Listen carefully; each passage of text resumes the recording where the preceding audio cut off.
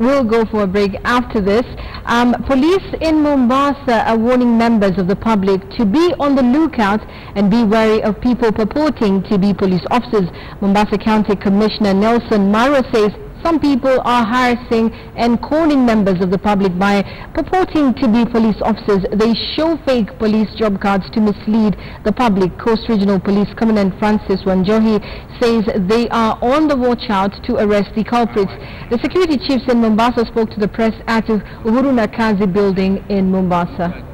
Business yako akija wapi usiku anajifanya ni police officer na kuonyesha kadi kama hii, tupigie simu mara moja. Akikuomba pesa mwambie enda njoo kesho, uje saa 2 saa 3, ikupatie muda utuambie tutue hapo. Sheria ile ambao ilitoa hiki cheti iko hapa pia. Damu ya hii mtu kama sasa ile the blood group itself iko hapa, this O positive, ina cheo chake na bali yake ya kazi, na pia yeye ana madaraka gani katika National Police Service. And of course iko na watermark ndani